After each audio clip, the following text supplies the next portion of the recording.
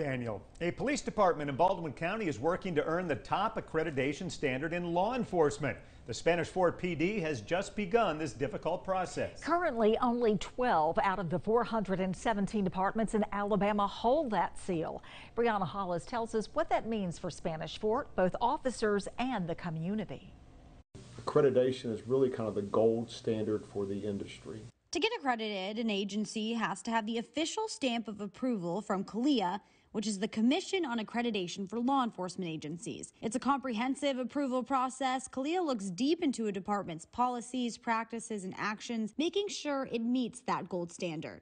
And so accreditation takes a long time. It takes up to 3 years to go through the process. And once an agency gets the seal, the department is still consistently held accountable, having to get re-accredited every 4 years. Really pushes transparency, community involvement. Again, it looks at all the things that you do, anything from your use of force policies to how you handle evidence, how do you handle a citizen's complaint that comes in, to make sure you're doing it the right way. You may remember SFPD was recognized for the city for safely subduing a suspect who opened fire into Bass Pro Shops back in September.